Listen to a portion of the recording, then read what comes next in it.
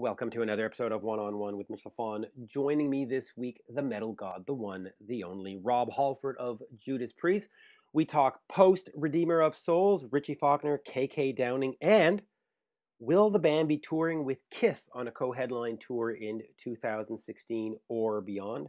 On the other side of that, I have got Robert Fleischman, singer for Vinnie Vincent's Invasion, Journey, and of course his own solo material. Plenty to get to today, so let's stop talking and get right into Rob Halford, the Metal God. Hi, Mitch. Hello, Rob. How are you? I'm doing very well, my friend. How are you doing today? I'm doing exceptionally well, and that's good. It's a pleasure talking to you once again. Let me start there. Actually, I've had a chance to speak with you 6 or 7 times, if not more, over the years for all kinds of various projects.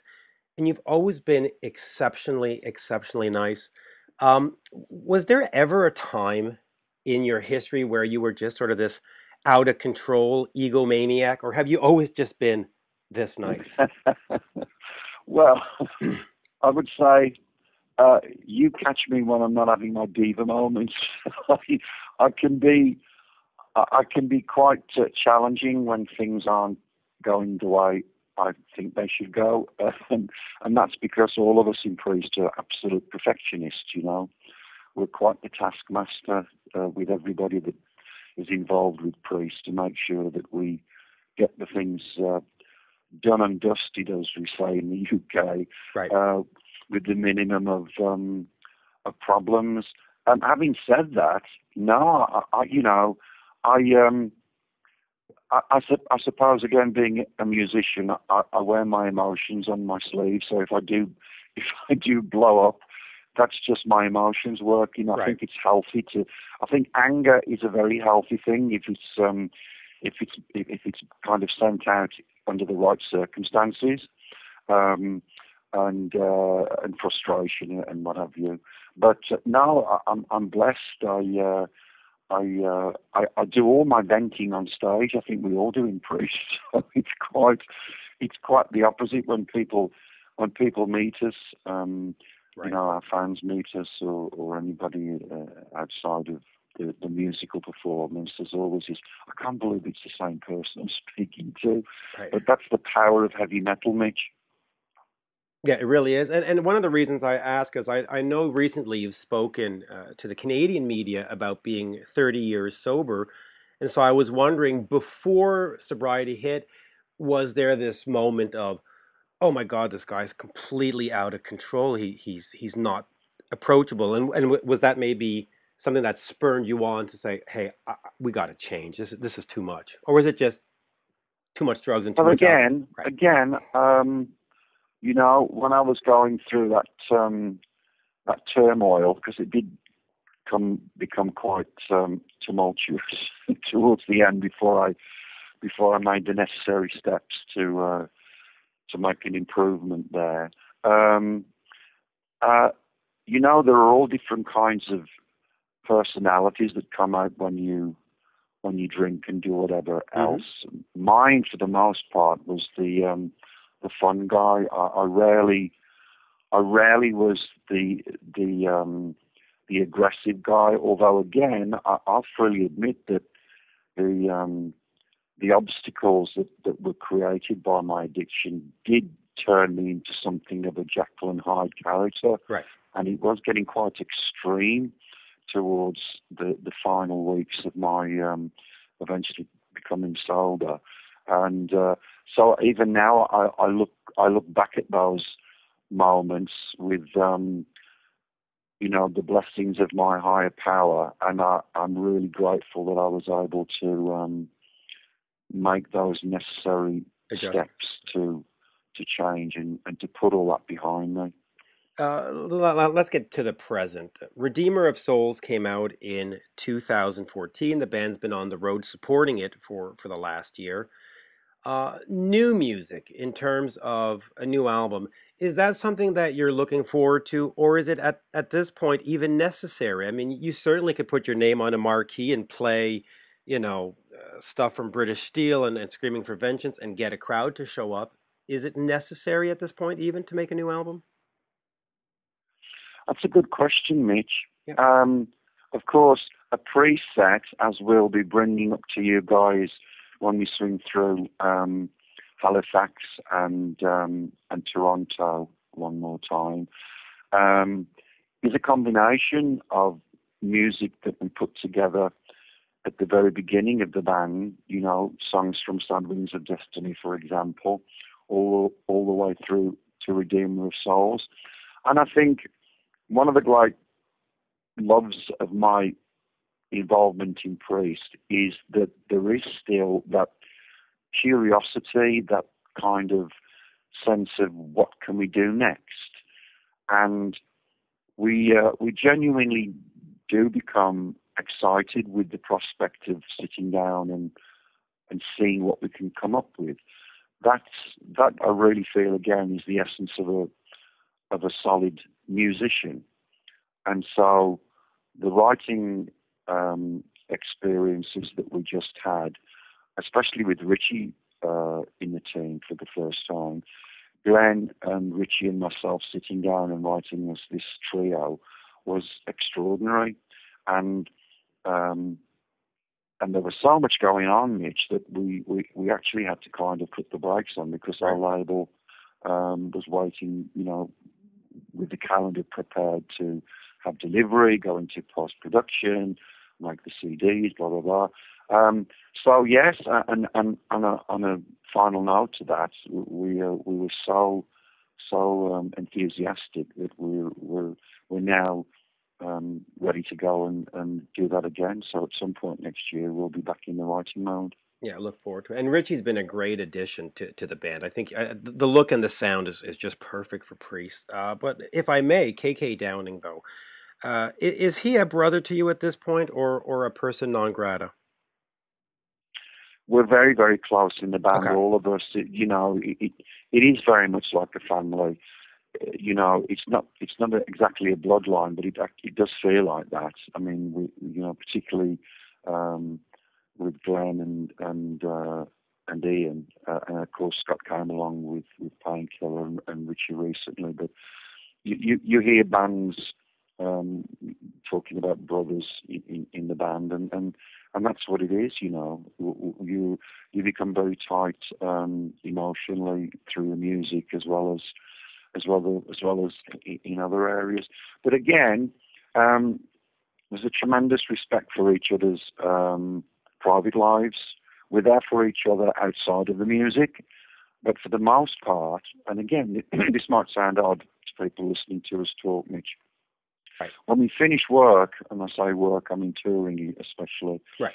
we'll say our goodbyes to each other, and we may have minimum communication for weeks and months at a time. And that's just the way it is when you're in a band, you know, and you're living with each other 24 hours a day for weeks, months, maybe years at a time when you're touring. But most definitely, yeah, Richie is a brother. Richie's immersed, embedded in the band, and it's a great place for him to be at right now, and for all of us.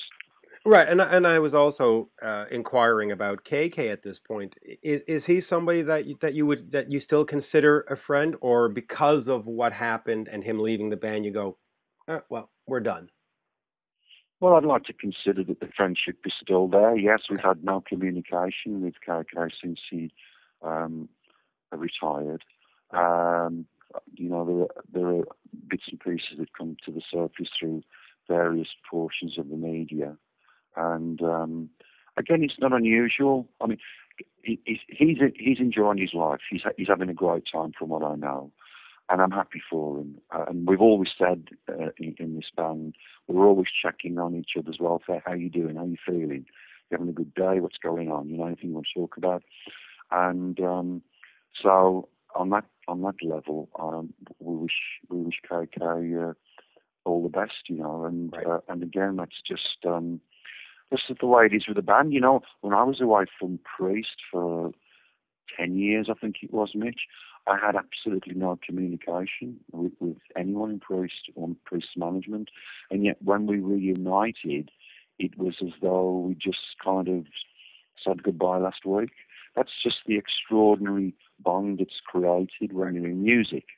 and you know what it's like, Mitch. You've spoken to musicians for many, many years, and you know how groups work. It can still be an extraordinarily fragile thing to be in a group, Oh, absolutely. because it's the chemistry, as again you and I talked many times in the past, Mitch. Mhm. It's the chemistry of the band that's made up of very individual, separate-minded people, but that collected chemistry makes something very, very special happen in the form of the music that you write and record and perform live. You know, you just mentioned the time that you were away for 10 years. Was it sort of an eye-opener that nobody called and said, "Hey, Rob, how's it going?" Were you somewhat disappointed or actually relieved, like, "Oh, I'm getting a break from all of this"? Or was it like, "Hey, wait a minute, why isn't he?" Yeah, yeah. There were times when I felt that, you know, I wish we were having some kind of communication, having been in the band for so long, and knowing everyone like we do with each other, it wasn't that peculiar. And I think if you'd have asked any of my mates who were in the same circumstance, you know who I'm talking about, when they were away doing their solo adventures, I'm pretty sure that they went through the same type of thing as well. It's like you have to kind of get something out of your system. It's quite difficult to talk about because it is such an ingrained emotional thing that you're going through. But no, you know, yeah, there were days when I wish I could speak to Glenn, I wish I could speak to, you know, management, and part of it is just a very peculiar human foible that we've Of got about. course. I don't want to pick the phone up and make a call and be rejected or pushed back. You know, it's that hindsight thing, and Yep. that thing that human beings always tend to think about, not the worst possible outcome, but you kind of filter that in your brain before you make a move. And I, on a daily basis, I'm always trying to better myself in that way, you know, through my sober tools and thinking that I have around me. It's a funny life, isn't it? Each the way people are, including myself. Yeah, it really is. I see that we've only got about 5 minutes left, so let me get away from that for a second and ask you about the album Turbo from the mid '80s. The band had sort of joined the Sunset Strip look and stuff, and it has a song on there called Parental Guidance, which is my guilty priest pleasure. I love that song more than anything. Um, Looking back at that album, are you proud of it? Was it a good moment for the band? Other than Turbo, would you like to start playing some of those songs again?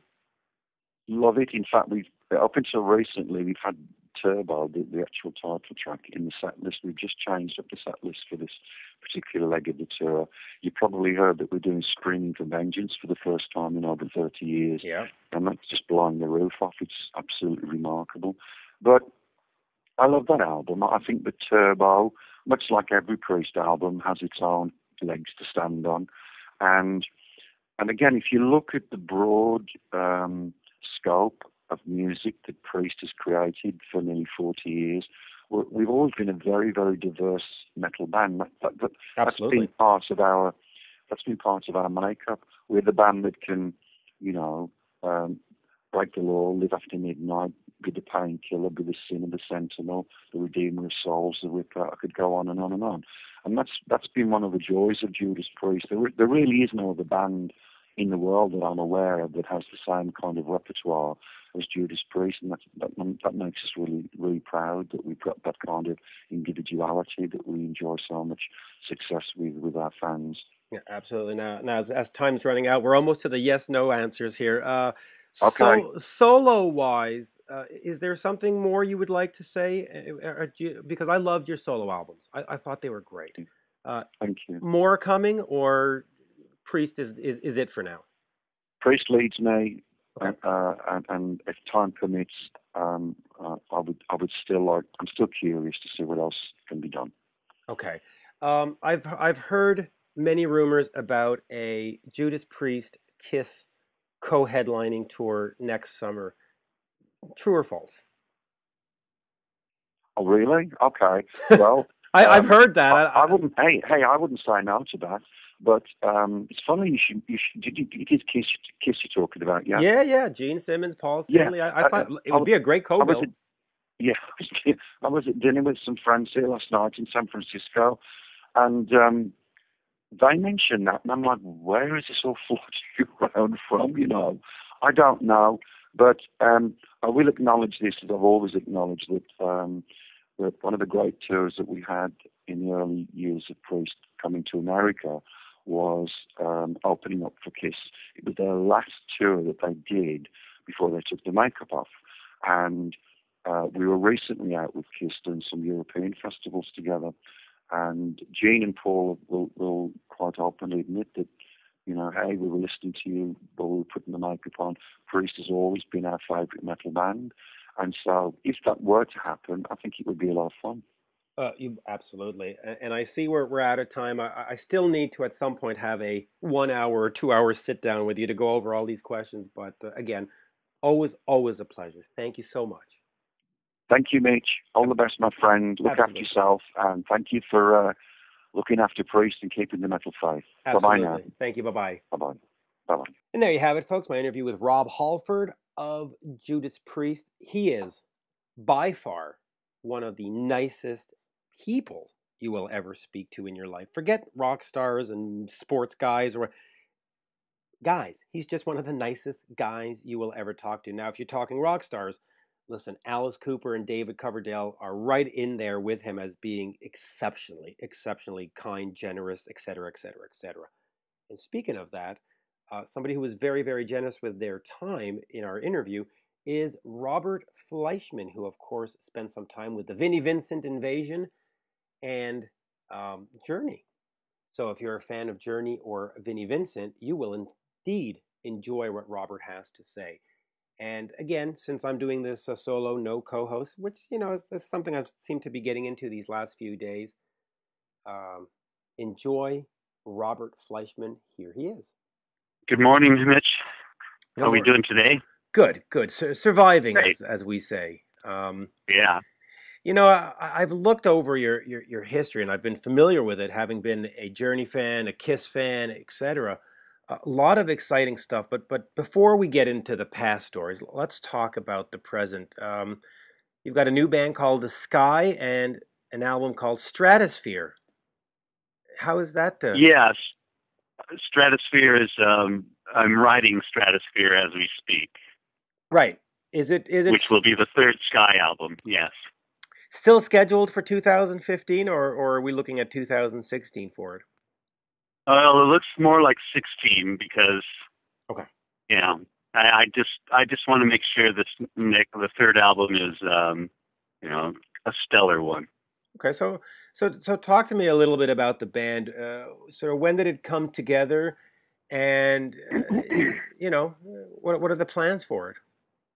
Well, how it came together was I received a star on the Hollywood Walk of Fame with Journey, and after the ceremonies, they played at the House of Blues on Sunset in Hollywood, and I went to the show, and when they were setting up, Neil and the guys asked me if I'd be interested in coming up and singing Wheel in the Sky with them. And I said, sure. And I don't even know why I said even that, but I did. And I'm glad that I did.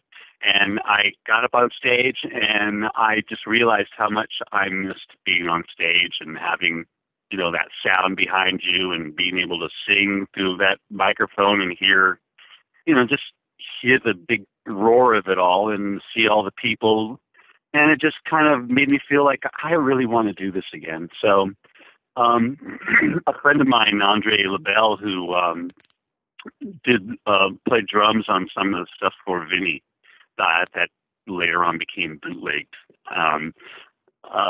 called me up and congratulated me. And I said, you know, I'm thinking about putting a band together. And he said that he knew a lot of people in Richmond, Virginia, and that I should come down and check it out. And I entertained the thought, and I did go down there, and I spent a week down there, and I really loved everybody that was involved, you know, with me down there, and I just decided to go back. and I sort of planted roots there and developed the band. I within a year's time, under a year's time, I wrote like 12 or 13 songs and rehearsed the band, got all the right band members together, got a place to rehearse, got a place to record, did the whole process. So that's how it kind of happened. And then soon after that, we did a couple of gigs, and then I decided I wanted to go right back in and record another album, which is Majestic, that's out right now, right, that you can get on theskyofficial.com. The first CD was sold out on the website, so the only way to get the first CD, The Sky, which is on iTunes. So I'm working on Stratosphere right now. What are the challenges of putting together a new band? I mean, or let me rephrase that. What is the goal for the band? Is this just something that you want to have there and do a few weekend warrior gigs, or are you looking to establish this as a more commercial, radio-friendly band? And let's compete in this marketplace. Well, it's always the nucleus of the idea is to make it into a real band, and that's what I've been trying to do. But it's so hard to do this in the climate of the music industry now. It's just it's like you're swimming with cement sneakers. It's a hard thing to do. Yeah, it really is. So let's start going back in time here. Journey. Were you surprised, first of all, that they invited you to the induction ceremony? Yes and no. Yeah. Yeah, it was. So tell me about that time. You did Wheel in the Sky and Winds of March and so on and so forth. How did you get into the band? I was playing in a cover band in Chicago. This is like 1977, I think, or 76. And I was playing in this cover band, and I got a call. This is what happened. I was in California in Redondo Beach, and I was leaving my my apartment, and I had the key to the apartment in my pocket when I was just about to leave and get out and leave, and I forgot to give it to the landlady. So I reached in my pocket and to get my keys to my car, and there was the key for the apartment. So I got out of my car, and then there was like a card on the street, and it was a playing card, and it was the Queen of Diamonds. And I looked at it and I picked it up because I knew this girl that I used to find cards all the time, and she would read them like a fortune.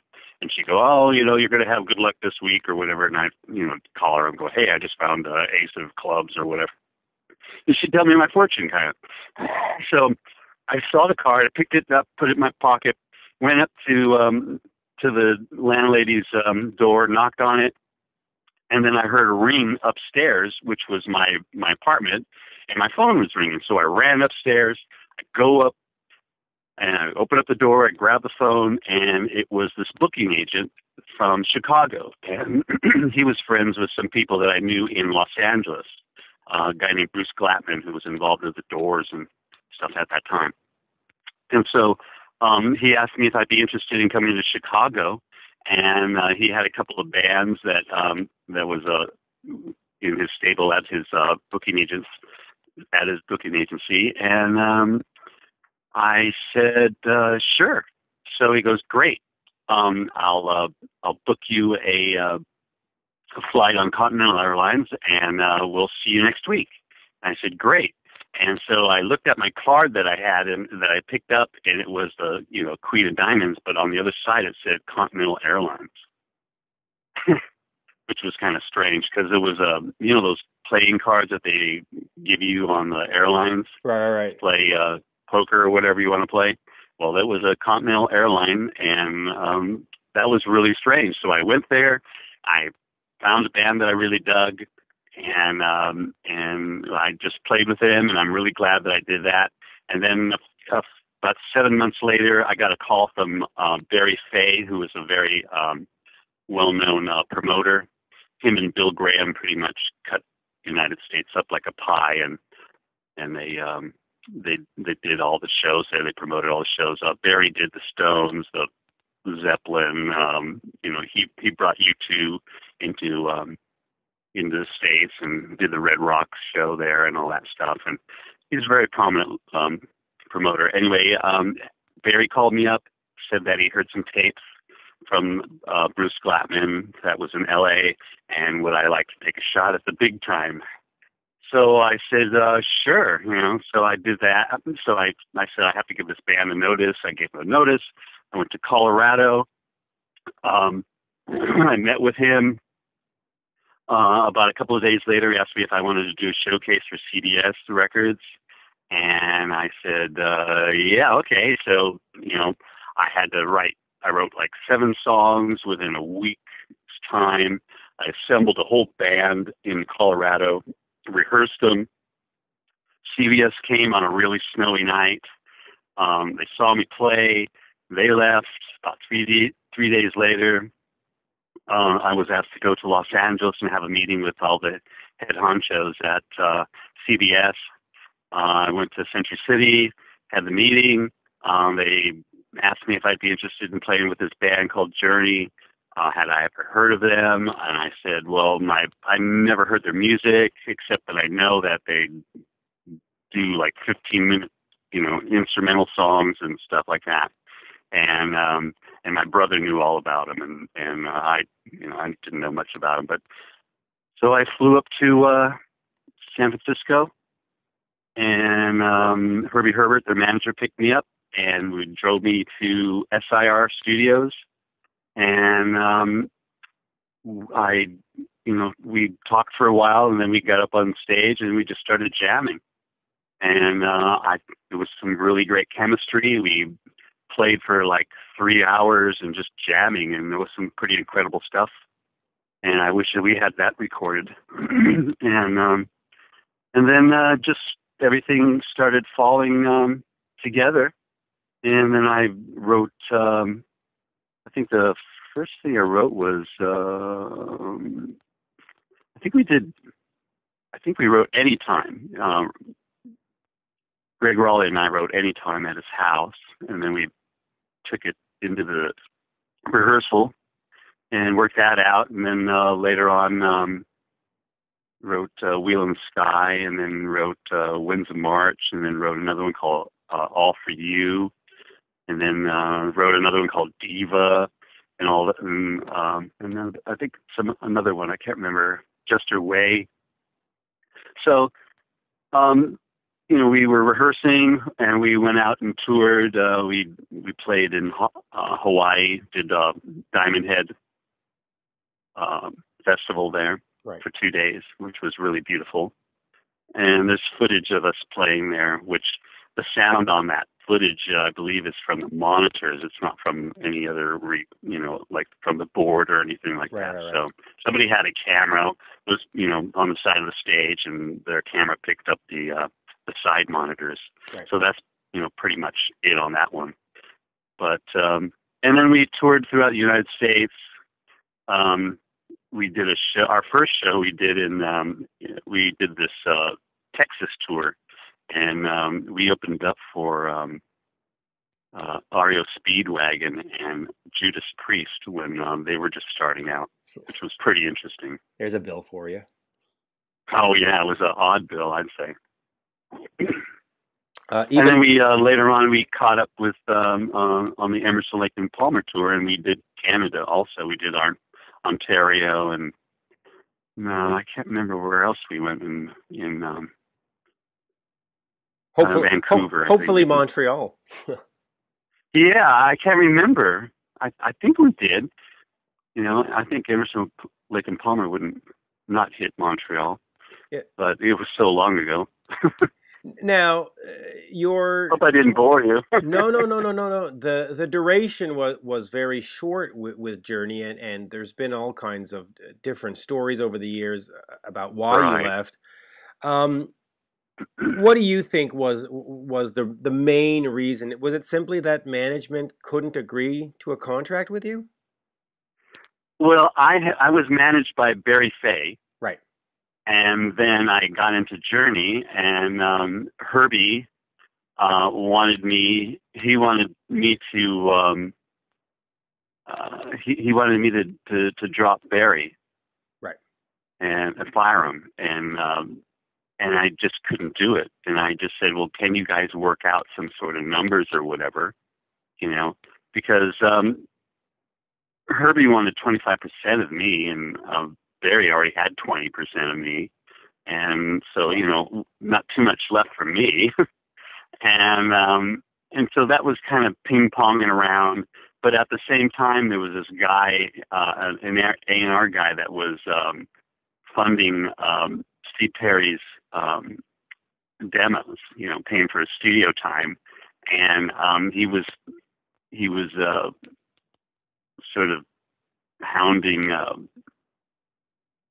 Herbie about this guy Steve Perry, and said that if you got Steve Perry in the band, I'll give you a bigger budget for the next album. We'll get you more. We'll get you radio play. We'll give you more tour support. So it basically became one of those I'll give you an offer you can't refuse, Godfather style. Right. So that's what kind of really happened, and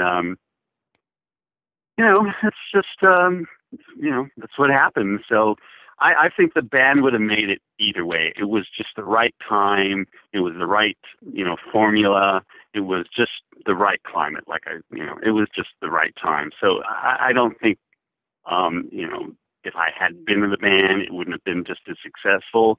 It would have been a different type of band. It would have been a lot more edgier, and than it became. But I'm very proud of what I did. Right. With the band, and I'll never forget, the very first time I heard Wheel in the Sky on the radio. So, to me, even though I wasn't in the band, I heard it on the radio, and I was just like, it was a very emotional thing for me. It was like somebody being an author and finally getting, walking by the bookstore and see their book plastered on the front, on the front window. So, yeah, it felt validated as a writer. What was your reaction to hearing somebody else's voice, though, on essentially your song? Well, it didn't bother me. It just, I was kind of flattered because he pretty much emulated, what I had done, or what I had done. There's demos around with me singing Wheel in the Sky, and it's a demo. And I didn't really, it was like the first or two takes, but I didn't get a time to look at it and go, I shouldn't have sang it so hard here. I should, smooth it out here, or the dynamics, it comes in too hard right here, and I would have smoothed it out, and, I would have sculpted it. I would have produced it, the vocals, which I didn't get a chance to do. So it is what it is. Right. Now, you remained friends with the band. I mean, you leaving the band wasn't a clash with the guys. In fact, on your no. Perfect Stranger album of 1979, you have Neil and Greg on it. Right. Which is exciting. Yeah. Let me talk to you quickly about that album. Jimmy Iovine is on there, who became a huge player in the industry. You've got Jimmy Crespo, who wasn't in Aerosmith at that time, but about 2 or 3 years later joined. Will Lee, who went on in the David Letterman band. John McVie of Fleetwood Mac. I mean, that's a powerhouse little album you had. How did that all come together? Well, after I left Journey, my lawyer got me a deal with Arista Records. So about 3 months later, and I went to New York and I met with I was rehearsing in Los Angeles, and Clive Davis came, and you know, sat around for a while I was rehearsing and stuff, and he kind of gave me the nod, and the next thing you know, I was in New York. So I sort of was like a la discovered by Clive Davis also, which is a big, big honor, you know, big feather, because he's quite the impresario. He's quite the record executive. He's, you know, he's in a league of his own, you know. The funny thing about it is you go to his office, you know, and he's sitting there at this desk, and you're sitting there in front of him, and then behind him he has these big, sort of like 4 foot by 4 foot posters of like Sly Stone. He's sitting there with Sly Stone, or he's sitting there with, you know, Janis Joplin, or he's sitting there with Simon and Garfunkel, or he's sitting there, you know, there's just these pictures behind him. It's just so funny. It's like you're walking into God's room, you know. Yeah, and you know, I don't know if Jimmy's on the same level of Clive. I would argue that they are. But you know, Jimmy's done pretty good too, right? So Jimmy has done unbelievable. He's done. We're both born on the same day. It was kind of funny. It's like his mom was, you know, having him on the East Coast, and my mom was having me on the West Coast. Yeah, back in March of, was it both? March 11th. March yeah, 11th. We're both March 11th kids. Both of 53? No. Yeah. Oh, there you go. I was, I'm an oldie now. You know, I can park in in the senior parking lot now. I can ask for a senior ticket now at the movies. You can get a senior discount at IHOP. There you go. Right. So let's talk about pre-chewed meal. Let's talk about this Vinnie Vincent invasion. Now, I was in fact just doing an interview with Frankie Banali of Quiet Riot, and he was talking to me about, and I didn't expect this, that Vinnie would go over to his apartment and they would jam on songs and stuff. I'll just start there. Were you part of any of that where Frankie and Vinnie were getting together and working on songs, or was that pre you getting involved with Vinnie? I guess that must have been pre. Yeah. But do you know that when I did the Perfect Stranger album and I toured, Frankie Banali was my drummer. Was he really? Yeah, I kind of gave Frankie his big break. Oh, that's and Frankie and I are very good friends. This year I've seen Frankie and Chuck from Quiet Riot. Chuck Wright. I've seen him this year. Yeah, Chuck Wright. I've seen them like 6 times this summer play around Illinois and all that. So he and I go back a long time. We're very, very close. Oh, that's great. We talk all the time. Oh, that's great. Frankie's great. In fact, I love him. He's the best. And this has nothing to do with the interview, but when my daughter was born in 2003, Frankie sent a nice sweater along for her and a car. That's him. That's Frankie. That's his style. Yeah, he's a love. Oh, absolutely. Absolutely great guy. So, which is great because you've got this Vinnie Vincent connection that I want to get to here. And by the way, I didn't know that Frankie had played with you on the Perfect Strangers tour, which is kind of cool to know. Yeah, actually, we were playing in Chicago. We were opening up for Van Halen. We did like, I can't remember how many dates, but we did a couple of weeks of opening up for Van Halen, Running with the Devil tour. But anyway, we were in Chicago and we're playing, and all of a sudden, this is what Frankie told me. He said, I was up, I was behind there playing the drums, and I saw this guy in the crowd, and he had this bottle in his hand, and he kept moving around, and I said, I kept watching him, and then finally he threw the bottle, threw like a Heineken bottle, I think, and I saw the bottle coming at me. I'm talking about me. I saw the bottle coming, and I just moved to the side, and the bottle just flew by my head, and it hit Frankie right in the head. And Frankie said, yeah, man, I felt this bam. I go, what the heck? Did I hit myself with my sticks? You know, and all of a sudden he's like hitting the snare, and he says, I start seeing blood, you know, splatting all around. I go, what? And I thought it was the red lights, you know. I was sweating, and he go, no, it was like, fuck.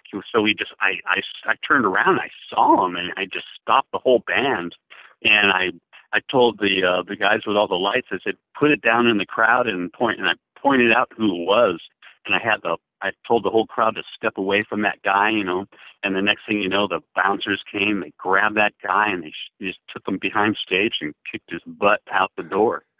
You know, and that's what happened. It was quite the story. That's funny. And that's so 1979-ish. Because, you know, I started going to shows in 79 and all through the 80s, and that would happen. In fact, there was one show that I was at where somebody had thrown something on stage, and the bouncers took that person and accidentally, as they were leading him to the police car, whoops, he fell down the stairs, and then when he got to the police car, whoops, his leg happened to not get into the door before they slammed it, and you know, you can't do that anymore. Now you get sued and prosecuted and thrown in jail. But that was rock back then. So this wasn't part of the show notes that I had put together. But how was it touring with Van Halen? I mean, 1979, Running with the Devil.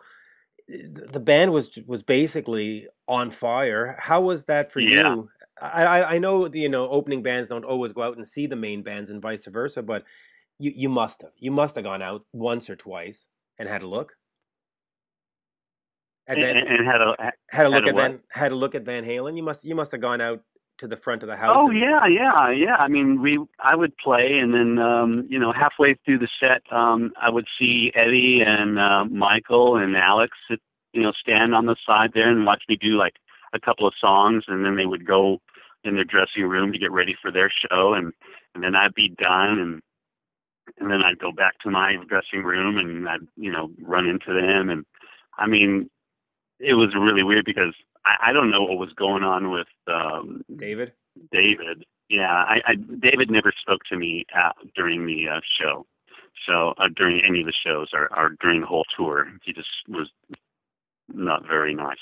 So to put it mildly, and but it was really weird because, you know, I'd be talking to Eddie and Michael and stuff like that, and they said, oh, yeah, we got your album. We listened to it on the bus and everything like this. And then Eddie goes, I wish we had you as our singer. I'm going like, what? And he said it to me like 3 times. And I just was kind of, I never like, you know, I never go, well, okay, well, let's do it, you know. So it was funny. I guess the climate was still, it was getting thick at the time there, even at early stage with David. But it was great. It was a great experience. You know, they were amazing. I mean, David Lee Roth is quite the showman. You know, to me, that's what he is. He's a showman. I don't really consider him that you know, great vocalist or whatever. But, you know, Jagger's not a great vocalist, but he's a great character, and he's like writes the most amazing lyrics. But, you know, David's not in that category. Yeah, but you know, I've always said this, especially to young and upcoming musicians. It's not always about the talent. It's nice that you can play 87 notes in half a second, but you look at Madonna, you look at Kiss, you look at David Lee Roth, C.C. DeVille, or the band Poison and stuff. Not technically proficient, but they put on a great show. They put on a great show. Yeah, they're like cartoon characters, you know. Yeah, and that's the way. That's sort of what you got to learn is that it's more than just talent. It's about a whole package, about visual and anyway. Speaking of visual, let's get back to Vinnie Vincent, because the visuals on that band were certainly something. How do you hook up with Vinnie Vincent? Where does that come from? He's out of Kiss. He's looking for a deal. And how does Robert the singer end up in that camp? What's his name? Adam, a guy that Adam, who wrote songs with Paul Stanley. Adam Mitchell? Adam Mitchell. Yeah, Adam Mitchell, Okay. which I've interviewed. He's great. I mean, he's an absolute talented songwriter. Great guy. Absolutely. Adam was friends with a drummer friend of mine, and he said that he was a friend of, and that's how I met Adam. And then I guess Adam was writing with Paul, and I guess Vinnie was somewhere around, and somehow he asked Adam if he knew anyone that sang, a lead singer. So Adam gave Vinnie Vincent my number. And I'm sure you thanked him for that many times. Yeah. Let me give you a knucklehead sandwich. Right, but yeah, I haven't seen Adam in millenniums. So, but if he hears this, thanks a lot. Thanks for the headache. Thanks for the headache. Yeah. So talk to me a little bit about this Vinnie Vincent thing. Musically, for me as a fan of the genre, I thought there was a lot of busy work going on in the songs, and not a lot of room for them to breathe. There was just sort of too much guitar. It was all on 11, right? And it was all going. It started on 11 and it ended on 11. So when Adam introduced you to Vinnie, and you get into the studio and you hear these tracks, how much Robert got to go in each track? How much writing did you get to do, or was it pretty much, hey, listen, this is it, just sing, be happy, and what was the process? Well, Vinnie came to my house. He called me up. We had a chat on the phone, and I told him to come to my house, and he knocked on the door, and I opened up the door, and there's Vinnie with a T-shirt on and sneakers and jeans and sort of, his hair a little long, and just a normal kind of situation of his appearance. And came in the house, and I threw on this cassette that he had, and I think he had Boys Are Gonna Rock on there, and Substitute, and some other songs. And I thought, God, these are really good, and I think he was singing on them. And which I thought he sang great. I thought he should have done the whole thing himself, basically. But he wanted to have a band, and the whole thing of a band, the whole thing. So,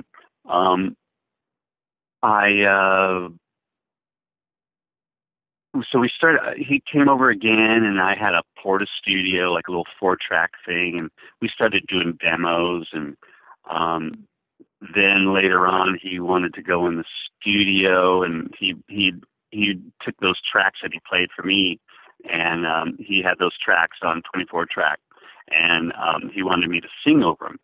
So we actually went into this studio called Sandcastle Studios in Hollywood, and engineering for us was Andy Johns, which is Glenn Johns' brother. Andy did Led Zeppelin? He worked with Zeppelin. He did Exile with the Stones. Andy is amazing. He's worked with everybody. Yeah, absolutely. Ultra famous. And unfortunately, he passed away. Yeah, I know. He was great to work with, and what stories he had to tell, and he was just a great guy. He was a ball of fun. And we went in and recorded these songs, and then and Andy mixed them, and then I guess that was after the Kiss thing, I think. Yeah, yep, that's absolutely. what happened. So yeah, this was after the. So what happened is, I'm trying to get my time frame here. So anyway, we did some demos prior to the thing with Andy, and then he said, I got this call from Kiss, and they want me to join the band, and I can't do this project anymore. And I said, Vinnie, he said, don't worry about it. Go do the Kiss thing. You're living in this small apartment. You got 2 you got twins coming, get yourself some money, set yourself up, get yourself in a normal situation. And so he did.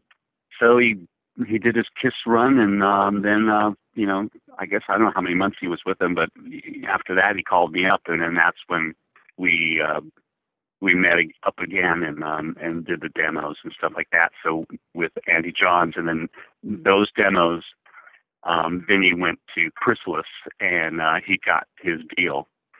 And but in the beginning of the deal between us was that it was going to be a band 50-50 kind of thing with he and I, but he decided to grab the whole bowl of cherries, which a lot of people do, and there's tons of money on the table.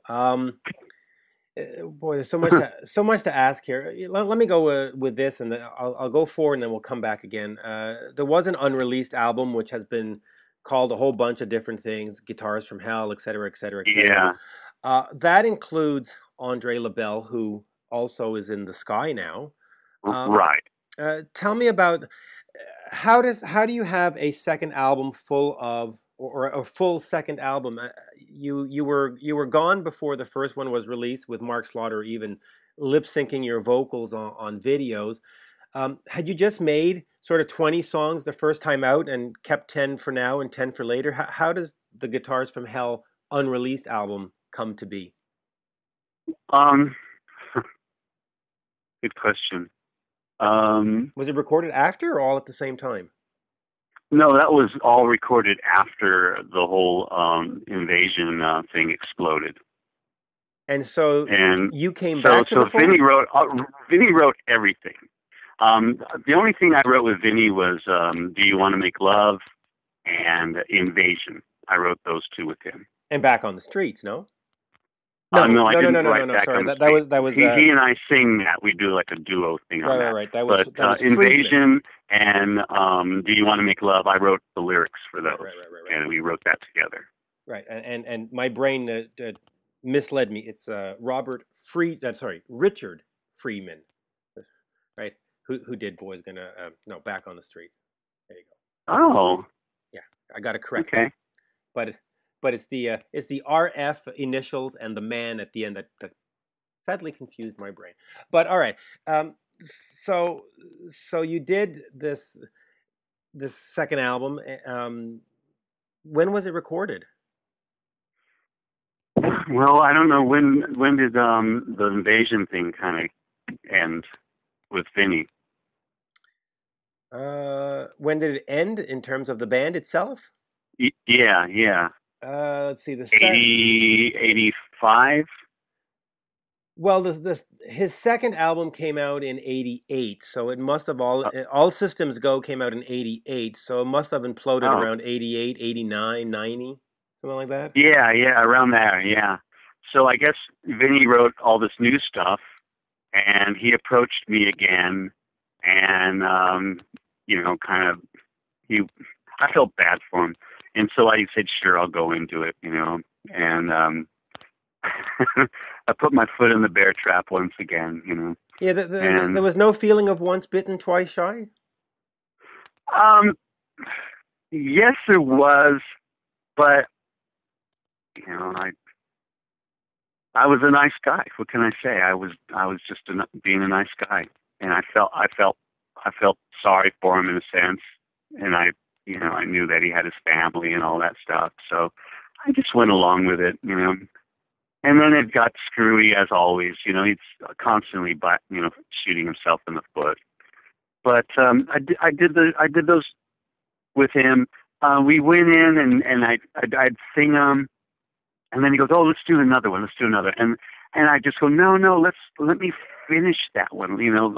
Let me get it balance, like maybe the first verse is really good and the second verse is kind of screwy. It doesn't, go along with the melody of the first verse. Let me correct that, He goes, "Oh, we'll get to that. So he just had me blow over a lot of shit, So, and then he released it, which I was kind of disturbed because I didn't get a chance to really, put it into focus. It's like doing a sketch and then he puts it out as a painting. you know. Right. So with scratch vocals. With scratch vocals all over it. Yeah, and I thought that was, you know, not cool.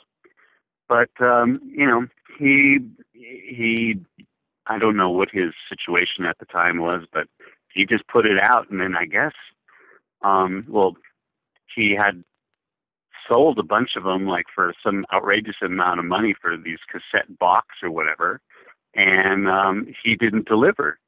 And then surprise. Then I got all these like emails, and I got people trying to get a hold of me, asking me if I knew anything about this, and where's my CD box set, and where's my this and that, and do you know Vinnie, and where I can get a hold of him? And it's like I was just bombarded with all these people, you know, because of what he did. The joy that is Vinnie. Let's see.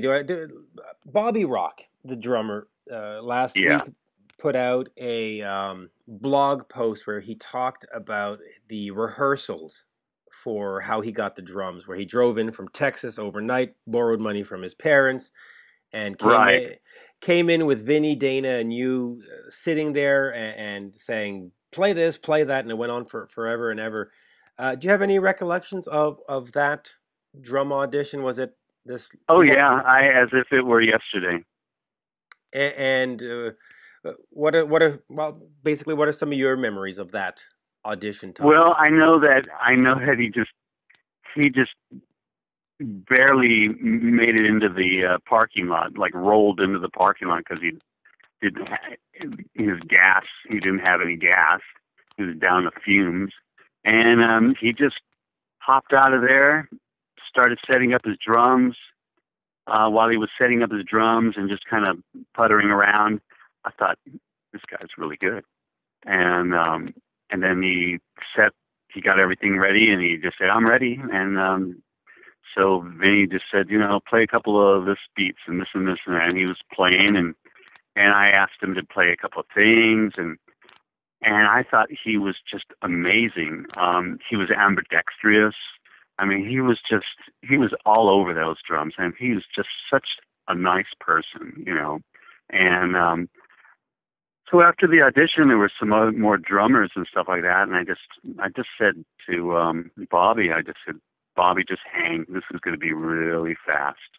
I said, you know, you're the guy for me. I think you're the guy. I know you are. And so he just hung, and the rest is history, you know. Yeah. But I think I had a lot.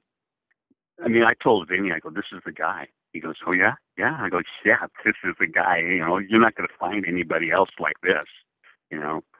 And he agreed. So Bobby got in the band, and he's just this great person. I mean, I read that story you told, and he's a good writer, too. Great writer. Yeah. He did a good job writing that. Yeah, absolutely. He did a great job writing that. And you know, he had a very tragic situation with his girlfriend. That I don't know about. Yeah, I mean, this is a sad story. His girlfriend was on Ventura Boulevard, went to an ATM, and was robbed and was stabbed. Oh my! Yeah, and she was pregnant. They were going to have a baby.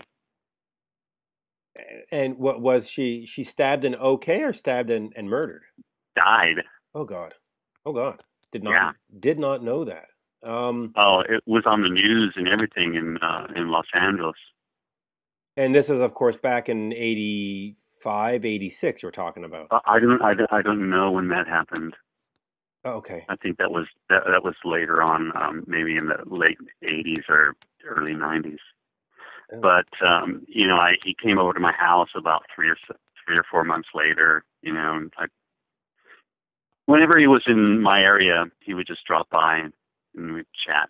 But I've always kept close with him, and I just saw him recently playing with Rita, you know, Rita Ford. Lita Ford, yeah. And, I just saw that too at Heavy Montreal in August, and it was great. The band sounded fantastic. Oh yeah, he's a monster. He gets to do great solo and everything, and you know, but he is, he's a great person, and I'll always adore him. He's just a great guy. And the rest of the band, they can all go jump in the blender, including Dana. Oh, especially Dana. I don't care for him. Okay, because I'll be upfront. Dana has always been exceptionally nice to me. Has always, whenever a band he's involved with come into town, he'll put me on the guest list. He'll always been very nice to my kids, so on and so forth. I'll talk to you off the phone if you want. Okay, all right. But I will ask you this though, on record though. Dana though, back in that time, was more of a, what's the word for it? He had his hands on the steering wheel. Vinnie basically just handed his life over to Dana, and Dana sort of steered his boat, Right, and Dana was involved in recruiting personnel for Ozzy Osbourne's band. Well, that's the rumor, right? But he certainly was more than just the bass player in a sort of glam '80s band. He was more of a business behind the scenes kind of. Yeah, I think Dana really pictured himself as a sort of like an entrepreneur of rock and roll, which is great, and he's probably very, very, very successful in it, and and that's great. Yeah. But that's as far as I go. All right. We had said that we would do 20 to 30 minutes. We're at 45. I'll just ask you a couple. I'll ask you a couple more before we don't worry about it. You can edit it and do whatever you want. Absolutely. The video for Boys Are Gonna Rock, which is sort of the one Vinnie song that I like. I'll be upfront on the fact that I don't like the Vinnie Vincent albums. I don't like Vinnie Vincent as a guitarist. I thought he was terrible for Kiss, and I apologize for those that's going to insult. And I apologize to you for saying that I don't like an album that you sing on. No big deal. I got to say, I love the other stuff you've done. The Sky and Journey, I'm in, but and I apologize for saying that. But the video comes out. You're no longer in the band because contractually, Vinnie wanted all the bowl of cherries, as you said, and didn't want to give you anything. And you see basically Mark Slaughter lip syncing to your vocals. Was that a strange moment for you? Yeah, I'd say it was pretty strange. Yeah. Well, it all started when Vinnie had this guy, a manager, George Suet. Oh, George Suet. Yes. He also managed Peter Criss and Ace Frehley on the Kiss reunion tour, and according to rumors, was one of the reasons why the lineup didn't last longer than the 3 or 4 years they were together. Right. He was a box of spiders, to put it mildly. We were at the photo shoot for the album, and so which was it was horrendous. I had my hair was like at one length. The photographer goes, "Oh, give him to the stylist, give him a little haircut." Cut my hair like a fucking poodle, and the next thing I know, I'm like taking pictures, with this thing, and I look like I'm with like 3 inflatable drag queens, and it's just hideous album cover and all that, and I didn't fit in, obviously. And so on the side, that's going on, and on the side, George is like saying that you have to sign this contract, and he hands me this phone book, and it's like, sign it. And I go, no, I'm not going to sign this thing. I'm going to have a lawyer look at it. He goes, no, trust me, sign it, just sign it. And I said, George, I'm not going to sign it. So I found out later that he was really desperate for me to sign it, and because he had told Chrysalis that he had signed me up to the band and all that, and then Chrysalis found out that he was that he was lying to them, and then they got rid of him, and then after that, Chrysalis approached me and said, we'd like to sign you up, and so you'd be with Chrysalis, but they weren't going to give me any money, but I would be contractually obligated to them. And I said, I'm not going to, I don't want to do this. And so they said, well, we're going to take your voice off the album. And I said, well, you do what you have to do. And I don't think you're going to do that, because you're going to have to go in and remix this whole thing and spend so much more money on this project than you already have. And it's going to be another nightmare situation. And so you just go ahead, do whatever you want. And so, we kind of got in a big battle, and I had a lawyer, and I ended up suing Chrysalis, and I ended up winning.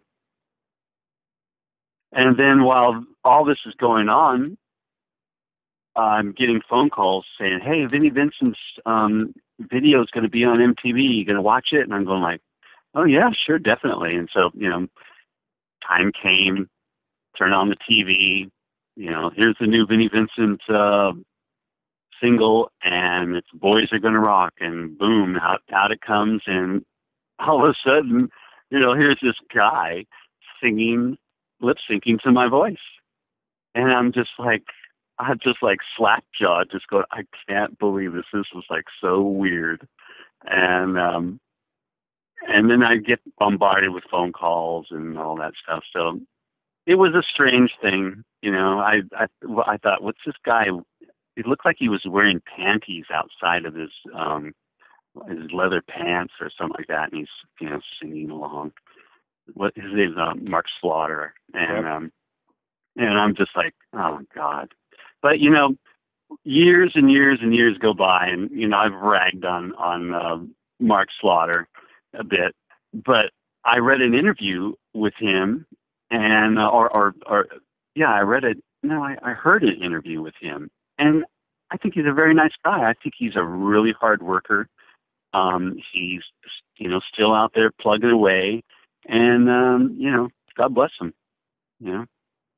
And so I never knew anything or never heard him speak or talk or, like I said, and I came out, liking him, and, I respect him, he was a kid at that time. That was his big break, and he took it, and he took it to the wall, Yeah, and I'll be upfront in saying that I've known Mark for many years, and I think he's exceptionally nice. I mean, he's a great talent. And when my wife's father passed away in 2013, I put together a Kiss tribute album to benefit a palliative care home called A World with Heroes, and Mark donated a guitar track on a song for a song called Unholy. So.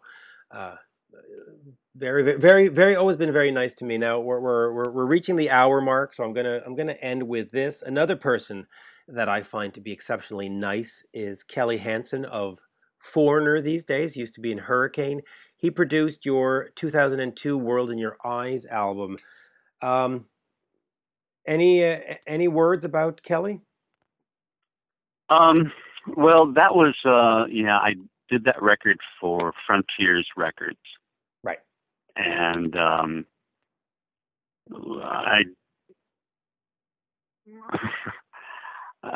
was doing that record, and then Frontiers kind of pulled the plug on me because they said it wasn't sounding Journey enough, and it was sounding too contemporary or whatever. So this guy that was sort of babysitting me in a sense and overseeing for Frontiers. Mario? Or no, Serafino. Yeah, Serafino, yeah. They took my tracks and all the recordings that I was working on, and they kind of snuck them out of the studio where I was working and gave them to Kelly. And then Kelly went in and did like background vocals and stuff like that, and he mixed it. So I basically, in the middle of the, of this project, just kind of walked away from it. It was really a nightmare working with Frontiers Records. But not working with Kelly. I mean, obviously, he didn't do anything on purpose. No, he only did what he was supposed. Right. He only did what he was told to do, and unfortunately, it wasn't exactly. It's like I wouldn't want them to go out and pick a pair of black socks for me, basically, because it's not what I wanted the record to sound like or to be like. Okay. And so you never actually met Kelly. I just kind of threw it to the wayside. But a lot of people seem to like that record. I don't see anything valuable of the record at all. I mean, there's maybe one or two tracks that I like. There's a track called Room for One, which I did like. I wrote that with Rusty Anderson, who's the guitar player for Paul McCartney. It's not a bad gig. But so you never actually got to be in the studio with Kelly or work with Kelly? I did go in the studio with Kelly at his home studio, for a couple of days to patch up a few things. But basically, I just went in to patch him up, and I knew that I had no control over it, and just drove home. And however it happened, happened. There you go. So it wasn't my cup of tea. Well, I will say a lot of people that, like you said, did enjoy that album, and it came out years and years ago. Robert, a great pleasure. We should definitely do a part 2 at some point, especially when the new Sky album comes out. And thanks. Have you ever heard the Sky albums? I've heard them only via YouTube, I have to say. I checked out all the videos, and I was on the Sky Online site, and I listened to that stuff. But I definitely need to pick those up. Yeah, I think you have Spotify. I do. We're on Spotify. There you go. So I will. That is going just type to be in the Sky Majestic, and you'll find it easy that way. The right, which was the 2014 album, I believe. Right, it's the second album. Yeah. The first album is much more kind of rock and garage kind of live feel to it, which is good at that time. But then Majestic, I wanted to do a little bit more production, and Stratosphere, it's going to be a little bit more spacey kind of feel to it. Right, and so we'll remind folks to head over to theskyofficial.com. I did want to talk to you also about all the TV production work, but I think this is an exhaustive interview at this point. So let me say goodbye and hang on for a second. Okay. So, thank you, Mitch. Absolutely. Thank you for your interest and your support, and really appreciate it. Absolutely, anytime. Thank you. And there you have it, folks. My interview with Robert Fleischman, singer for the Vinnie Vincent Invasion back in the day, and of course, Journey, Wheels in the Sky. You gotta love that song. And before that, up front, we had Rob Halford of Judas Priest. In fact, let me just say that again, because it's Rob Halford of Judas Priest. We had Rob Halford of Judas Priest. Wow, you don't get better than that. That is as exciting as it gets for me. If you enjoy what you are hearing on this podcast, please head over to iTunes and leave a positive review. If you haven't done so already, sign up for the podcast at iTunes, Spreaker, Stitcher, iHeartRadio, and have it delivered to you regularly so you can enjoy all the great interviews that I managed to get. Of course, this one, Rob Halford. I'll just keep saying that. Rob Halford, the metal voice. You gotta love Rob Halford. And of course, thank you to Robert Fleischman for being a part of the show as well. And as always, bye for now.